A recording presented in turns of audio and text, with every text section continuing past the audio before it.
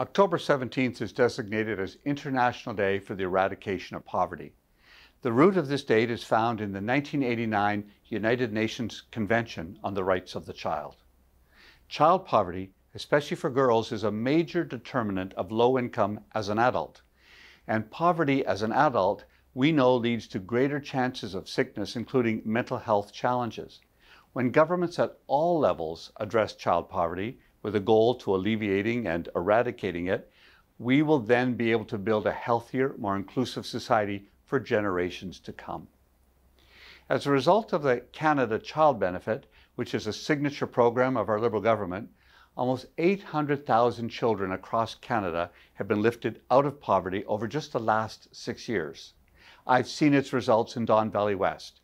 In Don Valley West, the Canada Child Benefit is giving parents an opportunity to buy proper winter clothing for their children. It also ensures that their kids can get to school with a full stomach.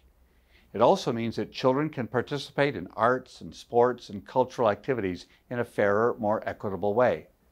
All of these things are essential to contributing to a child's healthy growth and their well-being. We're not there yet. Poverty is still around. Poverty can, however, be eradicated. We must all remain committed to ensure that everyone living in poverty today can have a better future tomorrow.